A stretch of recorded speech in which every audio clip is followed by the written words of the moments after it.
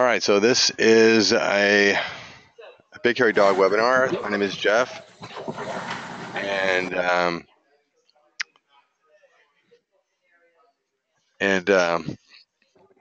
this is about Retail Pro version 9 and Prism. So we have both here. Here is Retail Pro 9, and here's Prism over here.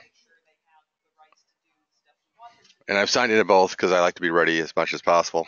This is a brand new box that we just set up for Prism, so I'm not sure all the settings are 100%, but we're close enough to walk you through it and give you an idea of what's going on. So, you know, good enough to get going, right? All right, so our basic agenda is receipts and tenders and customers and XE outs, basically is what we're looking at. So I think most of us are pretty familiar with Retail Pro version 9. And so I'm going to start by going in and actually going to preferences and setting up my XE out, which I checked earlier and was not set up. But I thought I'd set it up to be the way I kind of used to use it when I was in retail. So I'm going to say that we require a closing, that we do open and closes, and we open the drawer. And you can make comments, not require, but allow comments is probably a good thing. So I'm just going to turn those on real quick and come out here and demonstrate the basics of that setting. Don't care, new. Of course, we didn't open the drawer, and that's the whole point of those settings. So it pops a little message that says, hey, your register's closed. Please open your drawer. And so we're going to go open the drawer out here. Open drawer. Next. And we've got some weird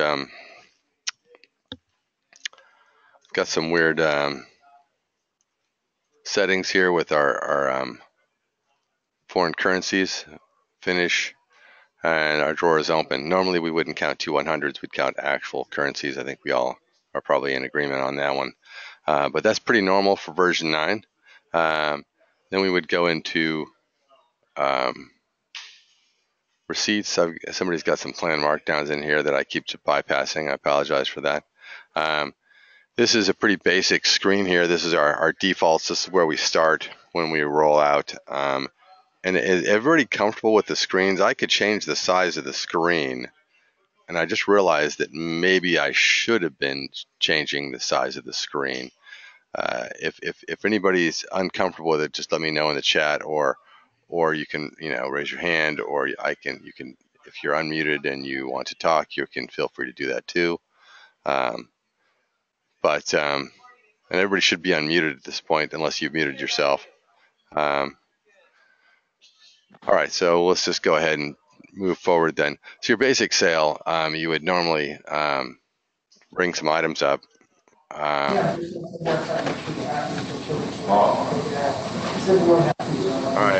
right, Nancy, I'm muting you back because I want to make sure that we don't get too far off track here.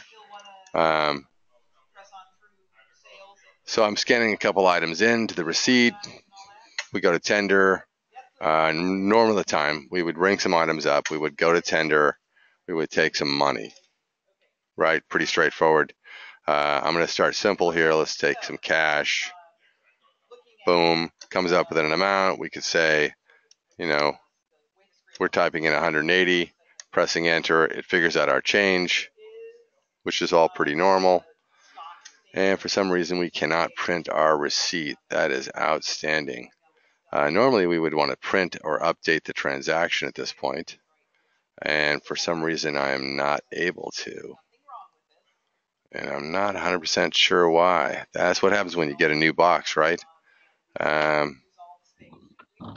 is also true that you can't abort this sale like I'm trying to do here without getting into the tenders. So let's go back and just take a look at that. We got to deal with that anyway. If we had to change the tender or wanted to retender this, we'd have to click this button, and this button doesn't look like a button. Right here on the screen, it show all tender detail. I'm going to say delete all and close.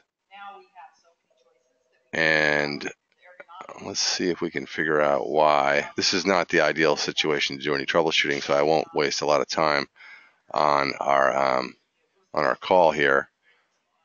I'm just going to check a couple of things real fast.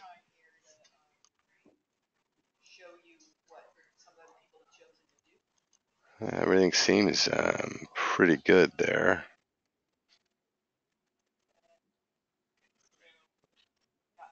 Okay.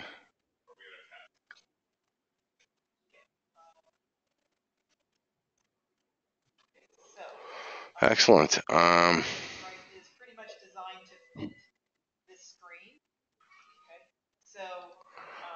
All right, so I'm going to loop back around and see if, I'm not sure why we're not able to print a receipt yet, which is a little awkward. I spent more time on Prism setting that up because I was worried about it, and now, of course, my Retail Pro is now working. In the top, and everything about this screen, I should pause here because I know that nice. Every screen could be different out there. So I know that one of the people that has joined is a person I'm working with right now, the owner of the company, to set them up, and they're going to go live in the near future. So this is a default screen, but I just want to make sure everybody understands that their screen, because of the functions in Retail Pro that allow us to grab and move things around, right? We can reshape the screen to look any way we want to. And so the tab path, the order of the fields, the way they move through the screen is determined by our configuring the screen when we go live. So part of the setup when we're loading data and getting our ducks in a row is also to get the screens and printouts all straightened out as well. So normally, if you track customers, your cursor would start on the customer lookup field. And then when you press enter, all right, now it's going down through these other fields here and then down to the item section. So I'm going to click back up on the top here. Let's just take a look here and say, if I was doing a search for customers that had Smith, for instance, I could type in Smith and press enter. If there was anybody that had Smith in there, they would be added. That's nice. We got Kay Jones. That's excellent, because the email name has the word Smith in it. Nice. Let's see what we got here that we can in the database that can give us a better example of a search. That's pretty special. We've got our max mount turned on our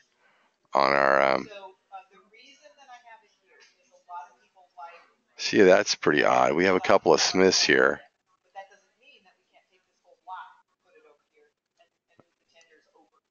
And how are we doing? Anybody have any questions so far? I don't see anything in the chat.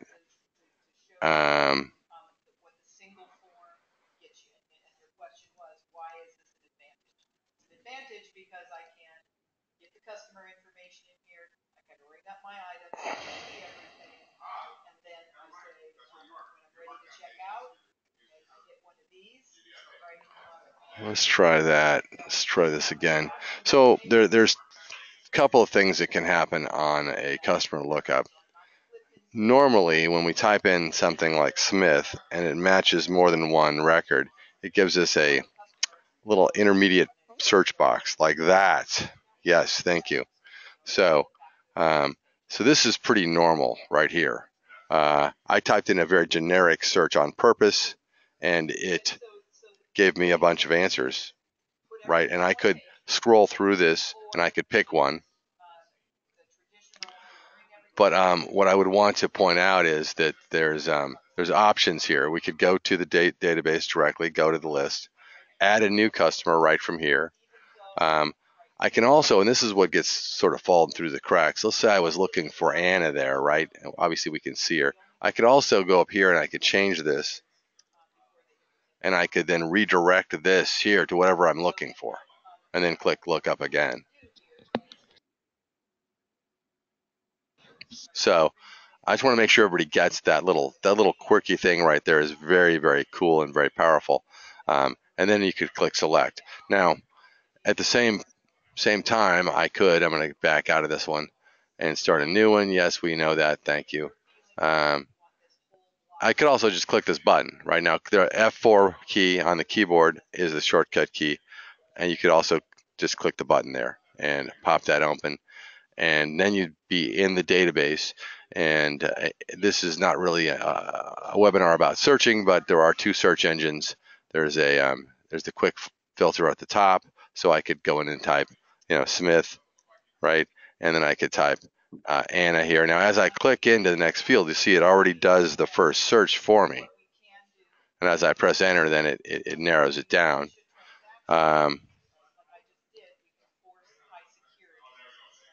There is also a very nice button, usually called Cancel Quick Filter, which does not appear to be in my screens at the moment, which is kind of annoying. And so we're going to add it. I'm going to click Cancel Quick Filter. There's also over on the sidebar menu, the other search engine. Again, we're not really going in deeply to search engines, but here, if we wanted to, for instance, let's say we knew that the last name was Smith, but we weren't really sure the first name spelling, we could say Anna or Anna, if you see what I mean. So this is the big brother. The filtered view is the more powerful search engine of the two. That gives you much more options that would, and of course it'll find the same. That's interesting. So we found two different versions of that. They both actually matched that search. So pretty cool.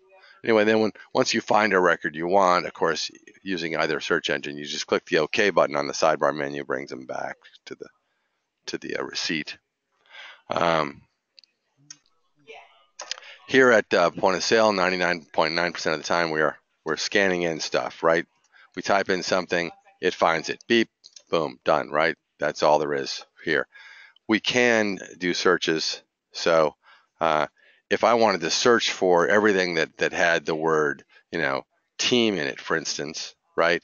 I could say asterisk team asterisk. In version 9, you can do a search that would produce everything. Now, in this case, the word team is the first word, but not always. So here we have Nike jersey team, right?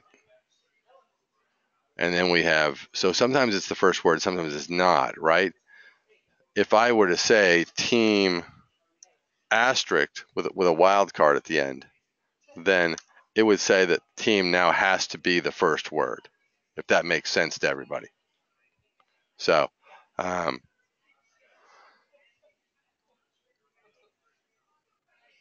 of course here, selecting an item and clicking select. Of course, I picked an item that has a lot number. Excellent. Somebody must have been playing around with turning on lot numbers in this database. All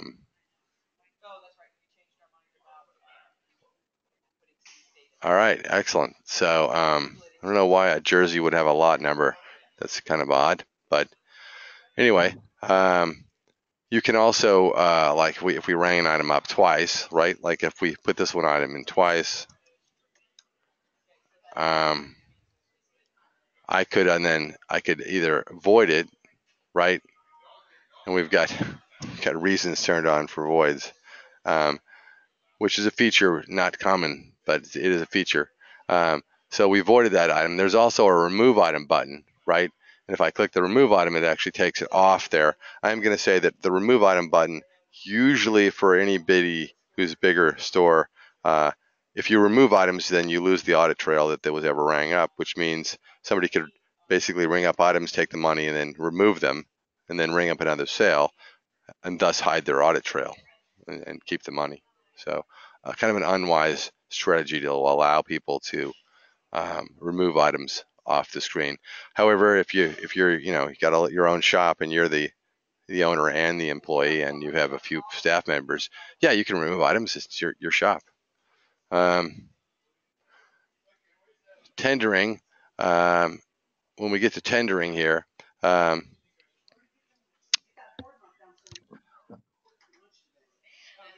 this is kind of opposite. If you were a version 8 person, you put the amount in, then you pick the type. This is the other way around. You pick the type, put the amount in. So we would click on a tender type, and it would ask us how much, and we could then put in how much, and then click OK, and it would then figure the balance out. We could click on the next tender type, and we could just keep going that way. Of Of course, if you're using credit cards and you're integrated, then you wouldn't see that first menu. It wouldn't pop up and ask or suggest Visa, right? It would just pop up like this, and when you clicked OK, it would talk to the pin pad. Okay, now it's working like a champ. I don't know why. The first time around we weren't. I'm going to say print update, and we don't really have any outstandingly good designs here, which I will have fixed pretty quickly in the future, but I'm not going to waste our time now. And so, boom, we just printed a receipt. Now we probably at this point should kind of transition over and look at a couple of things in Prism and keep us moving forward the right way. So in Prism, we have the main menu is down here in the bottom right. So you see you can go to different modules by clicking this Resale Pro button on the bottom, and you could go to store operations, and there you'd find inventory and purchasing, right? And then down here we would come back over to and click point of sale, and to get to settings or preferences, you go to the administration console, and then all your preferences and settings are all in here.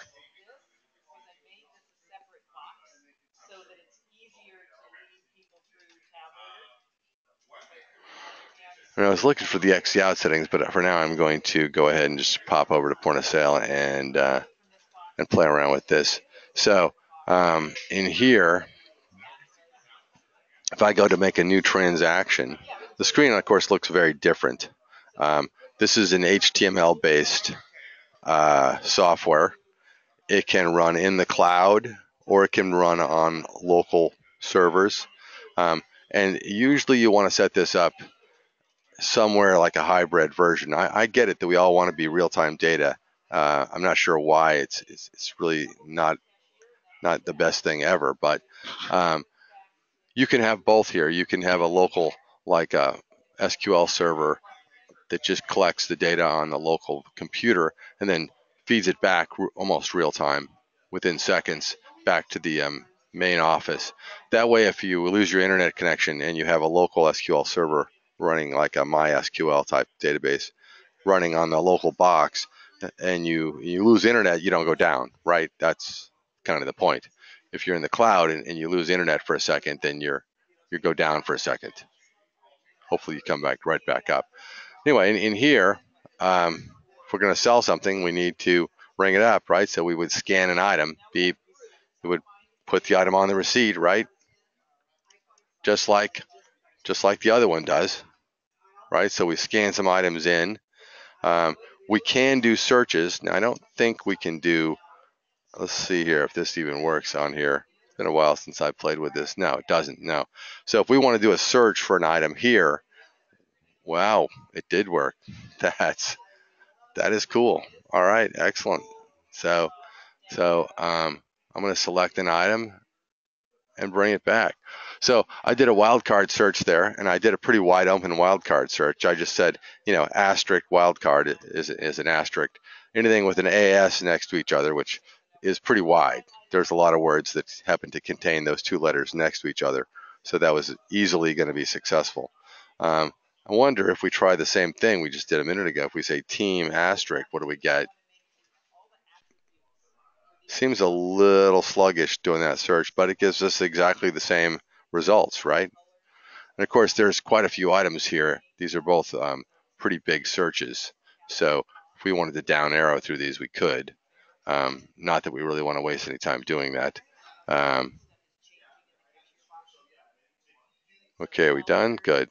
So I'm just going to select an item and bring it back. And nice, I picked one that needs a serial number. I think we all get that serial number tracking and the lot number tracking, just so that since they popped up here and they're bugging us a little bit, serial number tracking is like handguns and like bicycles in the state of California. There are places that require serial number tracking of certain items.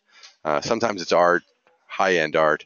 Lot number tracking is mostly pharmaceuticals, things that expire that are required by law to be tracked. I have set up a lot of people that have product that expires, but nobody wants to type in the expiration date of a muffin. You only do it if you were selling drugs and you had to track it by law. I've had people say to me, hey, if I want to know the expiration date, I'll go look at the shelf and pull the ones off that are expiring, right? Anyway, so that's what those are. And I apologize for having those things pop up so much.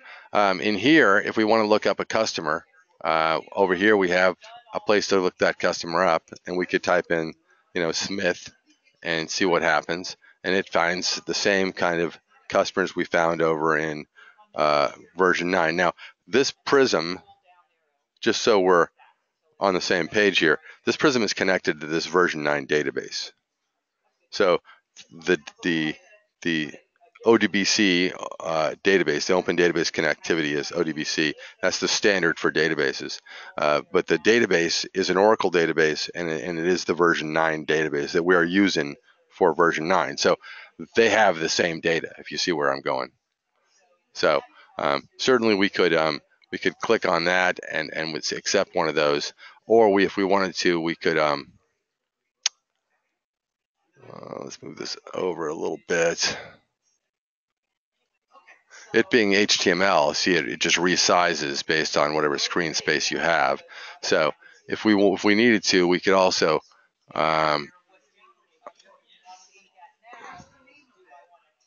delete.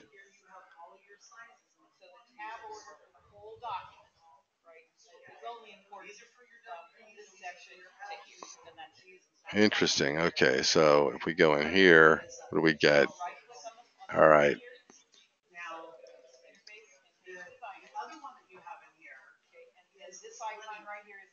I guess we'll just pick Shane here. You can see their details. You can pull up the customer's information. Everything is HTML now, so you have to have a button. You can remove them. You can see transaction information. There's a ton of stuff. Let's get through a basic transaction, right? So we go to tender. In here, we're going to take the same thing. We're going to take cash. We got $242. I could type in here, take an amount. I could just type in 250 and click take. It's going to ask me how I want to give the change of 702 back, and I'm just going to say, it says give cash, right? I could go down to my tender type at the bottom there, and I could change that, but I'm just going to say give, and then I'm going to say print update, and it should give us a copy of the receipt here. Yeah, so I set the receipt to preview earlier so we wouldn't have to herk and jerk around with any hard copies. Pretty nice. I just sent that to a printer that does not exist. We'll be canceling that. All right, so then it resets to the screen, and we are in the same place we were before. So basic point of sale, so to speak. Now here we have also an advanced search button that I was going to click on earlier, but I'm trying to be a little bit paced about how we do this. And in here, in the advanced search thing, we get to choose what field we want to search by. So I could take any of these fields and I could add them to the screen and then do a search by them, right? So we could say team now, right? And say search, and it would find everything that contains the word team. No records found. Interesting. Really?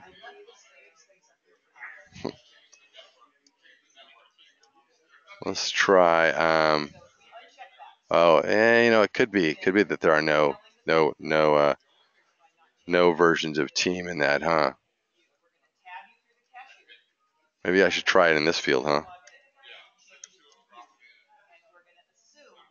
No records found. Swing and a miss. All right.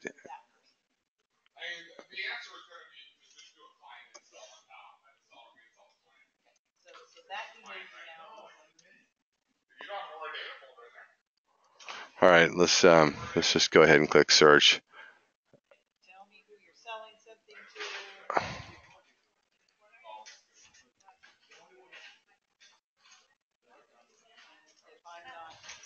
Obviously, if you click search without any field in there, you pretty much find everything. So I'm not sure why we weren't being successful there. So jacket definitely works. Let's clear this and let's go back and say description 1 and say jacket, or just jack, search. Interesting. So there's something broken on my search engine. I'm going to have to go tweak that later on.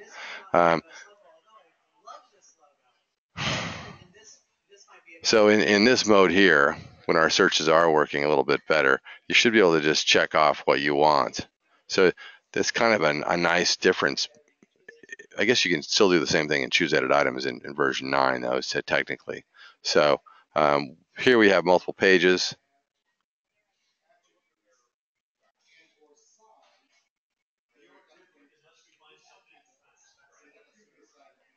So I just put the items on my transaction.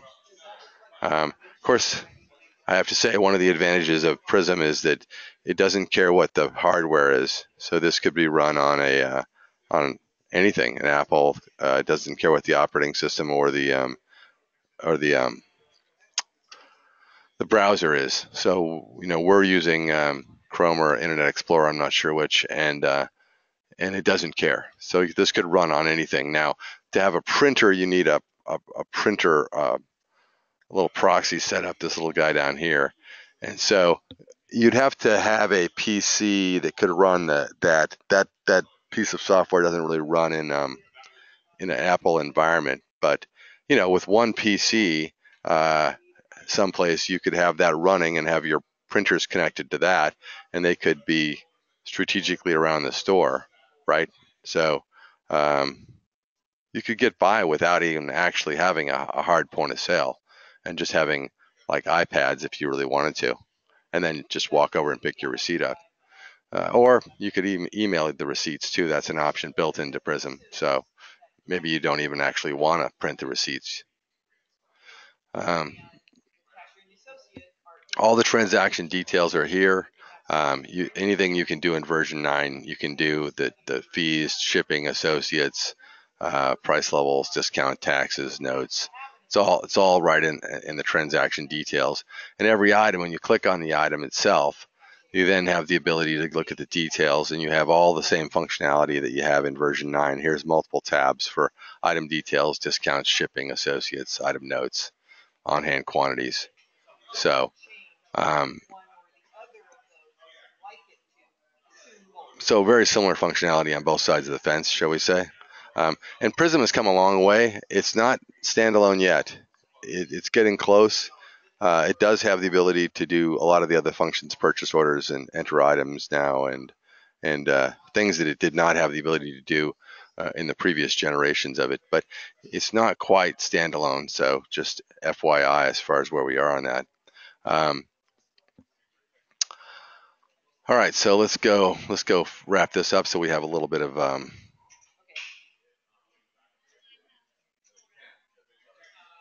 so let's go to tender here, and let's say that we are going to change the tender type to credit card, and we're going to select the card type here, and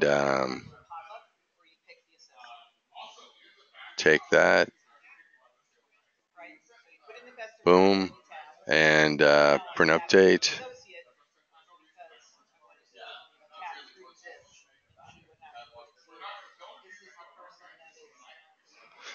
And let's back out to the main point of sale menu, and let's go to XE out, and let's Z this out. And next. So similar functionalities here. We haven't Z'd out the other one. We should go Z out the other one too. But as you can see, going to be similar functionalities here with nice. Now this is HTML based, so I come up through the ranks with versions of Retail Pro from version 5 up, and of course I want a down arrow here. And when I down arrow, you can see the cursor doesn't move at all. So in the HTML place now, we are pretty much over to tabs. Tabs are how you move around now. It's more like a true Windows environment, if you know what I mean. But you know, next. We have one credit card. Nice. We can check that off. We don't have any other forms of non-currency. Yes.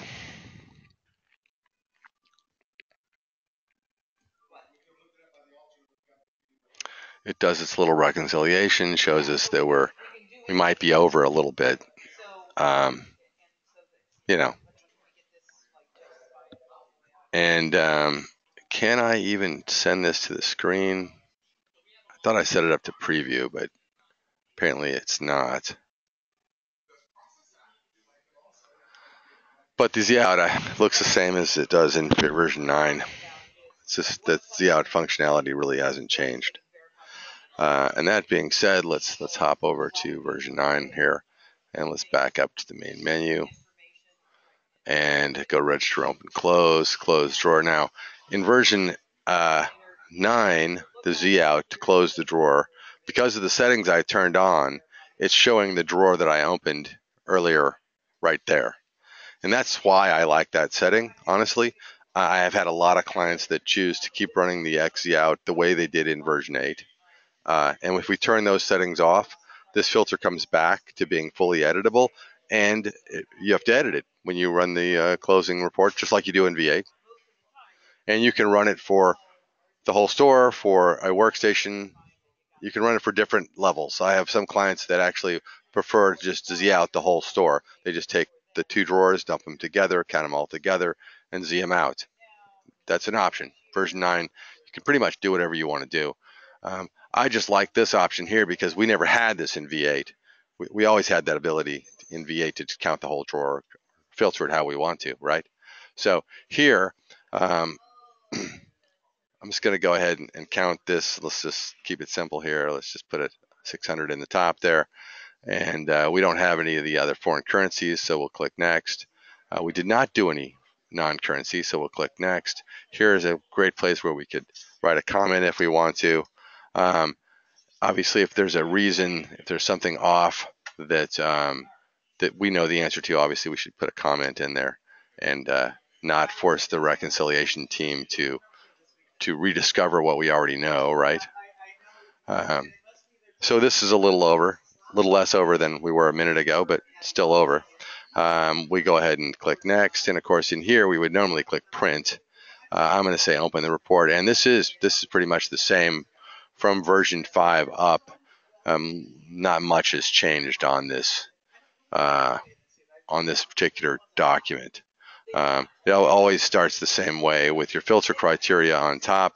This particular version has those labels on the left, which I usually take off if I'm going to use it, but below that you have your filter criteria, which is critical. No matter what version of Retail Pro you're on, if it doesn't balance, the first thing you should look at is the filter criteria. Make sure that it was filtered correctly. And that's kind of the beauty of the open close function of 9 series, is that when you close the drawer, you're closing the drawer that you opened. So you're not filtering to a date or a time or a cashier or a workstation. You're closing that drawer, which is nice. Anyway, of course, the sales section is, as we know, a pat on the back. The sales is what we got credit for in sales. That doesn't mean we actually took that much money. If somebody closed out a special order today that they put a deposit on a month ago, today they just came in and picked it up. They didn't give us any more money. That counts as a sale because we delivered it today, but it's deposit used, right? It's money that has been sitting around for 30 days that we're now just choosing to say that's a sale. So anyway, we got our normal breakdowns. We got, well, right there, I guess I should point out the minus section always shows up in an XZ out. And what that does is it adjusts the total for actual cash flow. So right there it says cash flow total. Right on the screen it says cash flow total, and let's just go ahead and highlight it. If we say, do a little little search function here, and you can see right there it says cash flow total right above my little box now and highlighted in red. And if we had anything that was funny money, like a store credits, a charge account, a deposit being used, you can see net deposit used right in the middle here. Those get subtracted back out of the total. Now in this case, our sales and our cash flow are balanced, 163.84, both lines the same.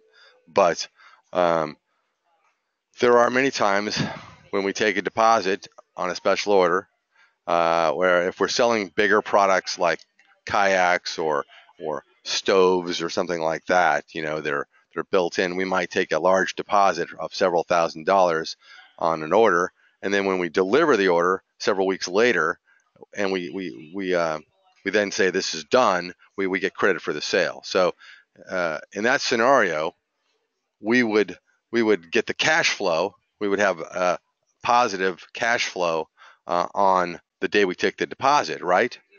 But that wouldn't count as a sale. So in that day, our cash flow would be over compared to our sales. And of course, the day we redeem it, it would be reversed, right? Our sales would be greater and our cash flow would be less. I think we all get that, right? So the point is, you don't balance your drawer to your sales, you balance your drawer to your cash flow. This is a tender reconciliation device, right? That's what this report does. It reconciles the drawer. So, all right. So anyway, and yes, I see your question there. Sorry about that, Nick. I missed it. Do you not need to use asterisks is the question, and that has to do when we were doing the searches. And I think that had to do with the Prism one. Now the asterisk is a wild card, so you don't need an asterisk if you have an exact match. Anytime you're doing a search, if you know exactly that the phrase you're searching for is what you're typing, you're 100% positive, you don't need an asterisk. If you're not sure, if you're not 100% sure, then you need an asterisk. So to clarify that real fast, and I'm just going to pull up Notepad. I'm not going to go get into something else here that's going to take too much time. But if we know it starts with, for searching purposes, right? If we know it starts with team, we could say team asterisk, right? If we know it ends with team, we could say asterisk team. If we don't know or we're not 100% sure, then we should say asterisk team asterisk, right? Or asterisk value asterisk. That would find all references of that item.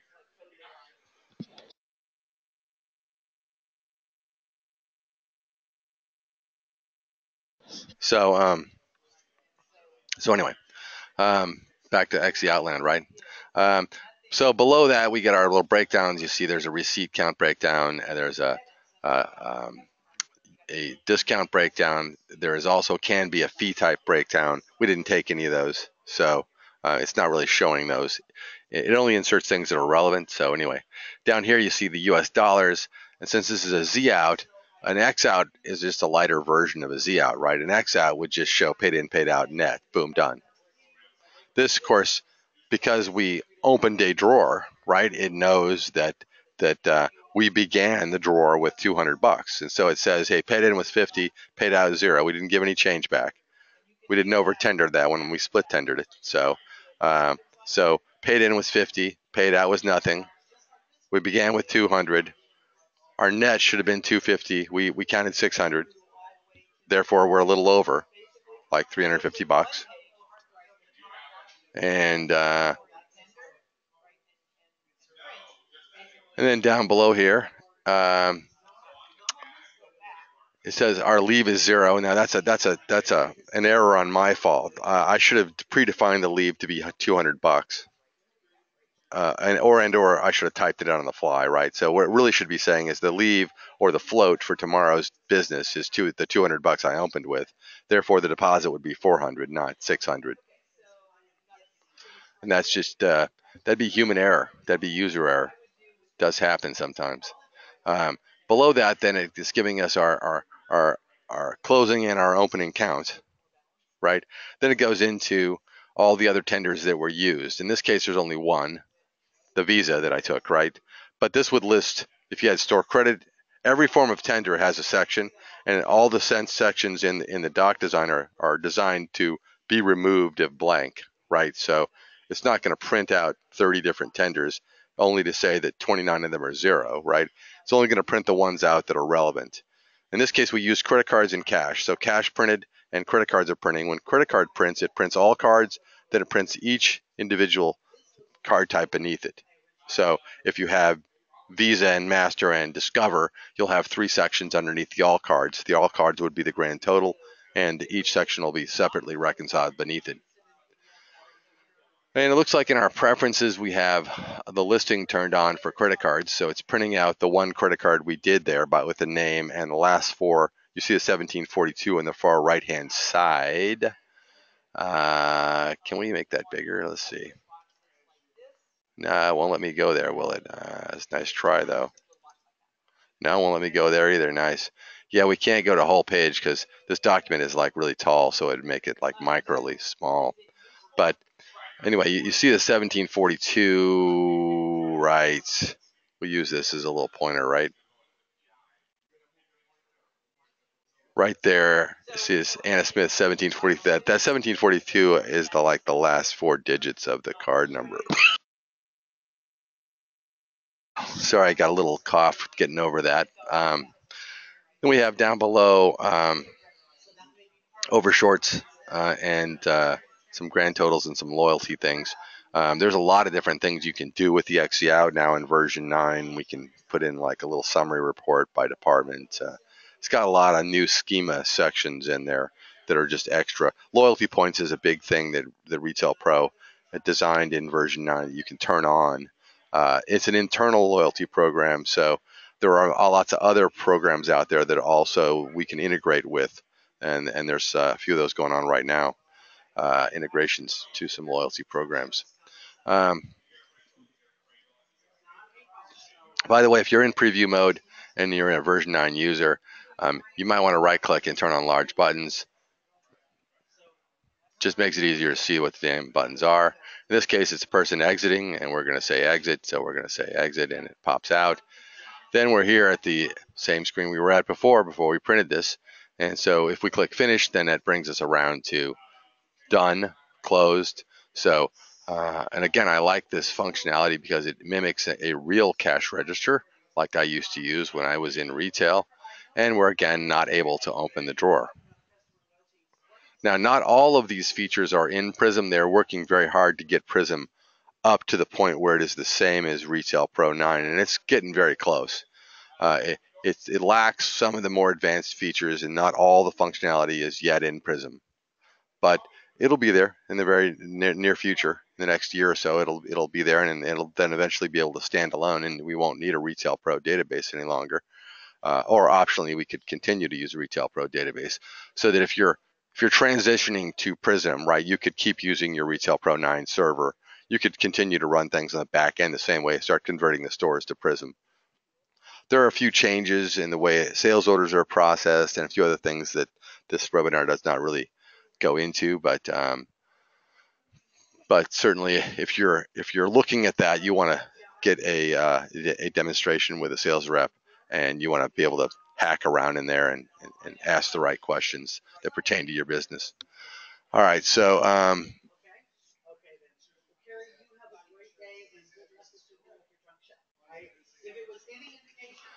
so the other things that I'm showing on our list here, I got customers, I got troubleshooting, I got disbursements. We have not talked about disbursements. We have not talked about the XE out tricks. So I guess we should look at that real quick here. And I have no idea how much data we have. So let's just take an X out. Let's take and how brave do we feel here, right? Let's go ahead and say undefined. Let's get rid of this here altogether. And get rid of this, get rid of this.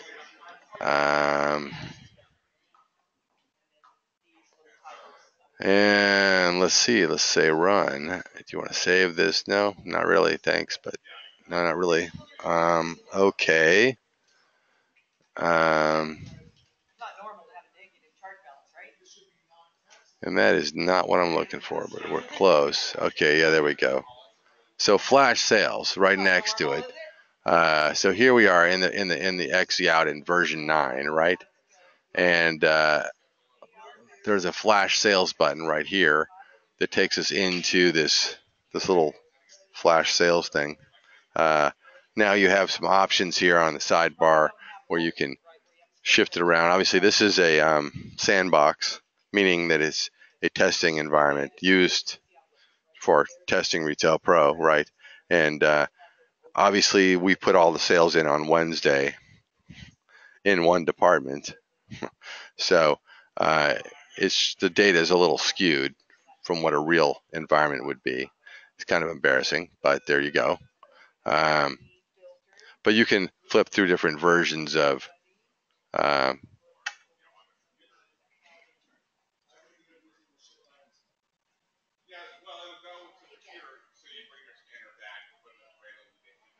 yeah, apparently in the morning too. All right.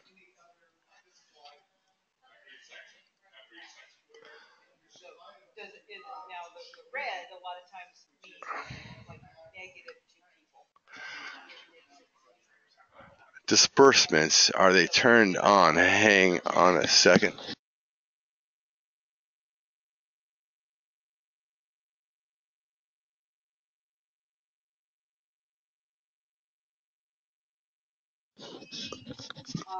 Okay, our favorite tech Ken had some questions, but we pushed him off for the moment. And real quick, let's talk about disbursements. Now, disbursements are in both versions. Prism has disbursements as well, and disbursements are actually pretty cool. So if you have never seen a disbursement, this might be an interesting thing to look at real briefly. With disbursements, you have to have reason codes. So for instance here, because the cash drop function has no reason code, and it is part of disbursements, by the way, that function is disabled right now in version 9. Because the drawer open has a reason, it's enabled, right? Now our disbursements per paid in and paid out have reason codes, right? So let's go take a quick look at this. Now, little compare and contrast here, because anybody who's been using Retail Pro for a while already understands, nice, I guess I need to go open the drawer. That happens to me quite a bit, more than you know. But a fee type is a way that we modify the drawer for some reason. So we could have reasons why we would take, like I've seen a real common one is that customers are buying something and they have an old store credit from a previous system and Retail Pro's new, and we come down here and we say, hey, take off that $40, right? And then a reason code pops up, and in the reason code we've added old store credit, right? So I'm just going to click on other. So you see I took a $60 subtotal with $4.80 tax, took $40 off, right? And I'm left with the $24.80 now. So that's a fee type. Now, we've used fee types for what we do here with disbursements, but disbursements is only about taking cash in and out of the drawer. So in this case here, what I just did with a fee type, I could not do that with disbursements. It does not modify transactions, okay? It's just the part where we take money in and out of the drawer, right? That's all disbursements are. So let's cancel this and let's go. Yep, that's fine. So there's a disbursement button on the sidebar menu, and it could be in list view, form view. It could be a button on the screen. It could be on the top, right? That's all changeable. So I'm going to say paid out, and we're paid out cash. The amount we're going to take out is $20, right? Now, I don't have to type it in negative here. This disbursement is the paid out function. It knows it's going out of the drawer. Follow? So then down here, I might say, miscellaneous shops, supplies, whatever, and click OK. And then it would print us a little disbursement receipt, which could then go into the drawer, saying that we took out 20 bucks by disbursement paid out fee type. So it's actually inserting into the fee field. That's where it's still being tracked. But there's also a disbursement reason that's not present on this design that's actually being tracked as well and is reportable. That's the critical part, I guess. And then, of course, when they bring the items back and they want to put the change back in the drawer, we would come back and do the same thing. We'd say we're putting in whatever, $3.28, and we would want to have the same kind of reason codes in here, right? Change from purchase, I guess, and okay, and then print that receipt, staple the two together, right? With the receipt from whatever you had to go get, and you have so it's pretty straightforward. The disbursement is just a more structured way that means we don't have to put in minus 20 bucks and worry about forgetting to put the minus in and thereby throwing the drawer off 40 bucks. So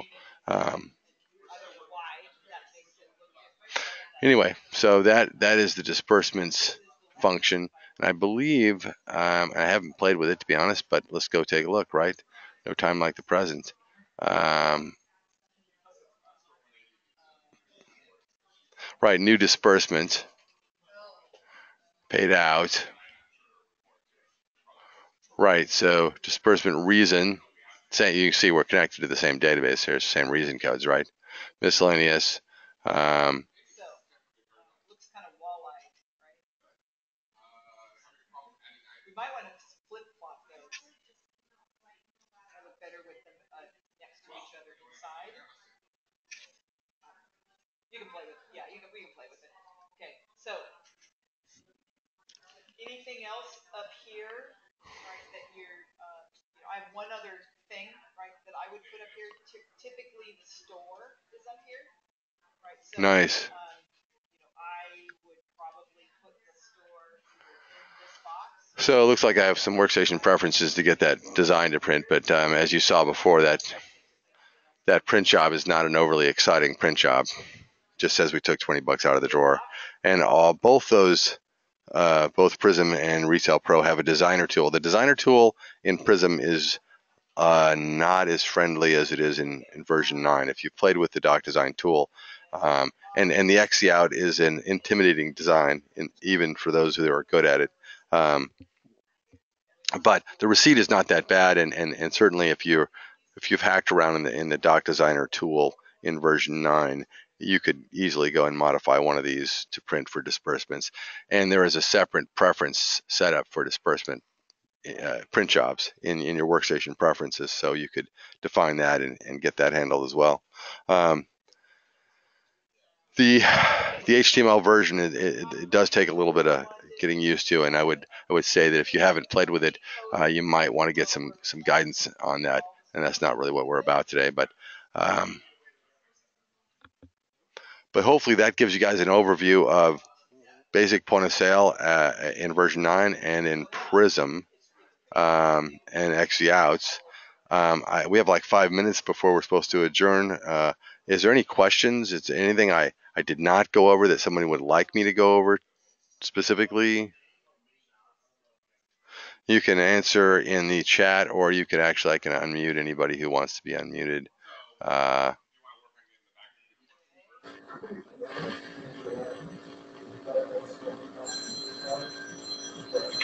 All right, so we've got all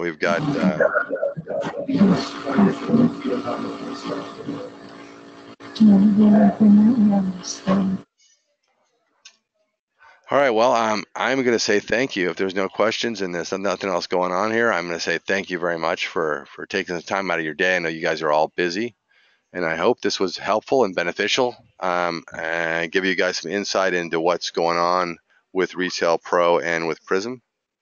And that being said, I'm going to tell you guys to have a good day.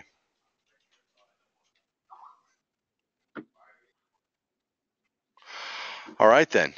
I'm going to go ahead and wrap things up then, and you guys all have an excellent day today, all right? Thanks very much. Bye-bye.